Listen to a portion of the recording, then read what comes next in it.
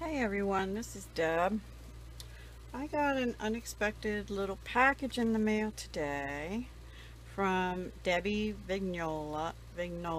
Sorry, Debbie. I'm bad with last names. I can do first names usually.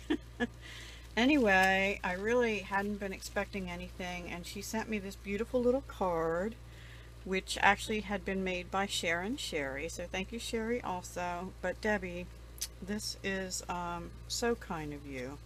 And and she just wrote a little note, said just a little something to brighten up your day.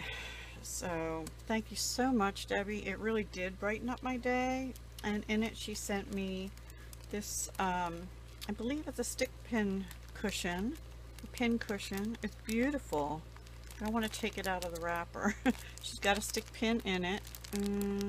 There.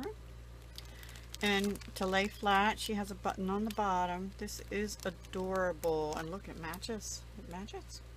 I'm going to sit that right here, and I'll probably be making some pins and things pretty soon. So thank you very much, Debbie. It is very pretty. I love it. I love it. I've never seen anything handmade at all like this. So, and you do such beautiful work always. I really appreciate you doing this for me, taking time out of your day to send me something. So, super big hugs and love. I don't know how to thank you, but yes, you definitely brightened my day.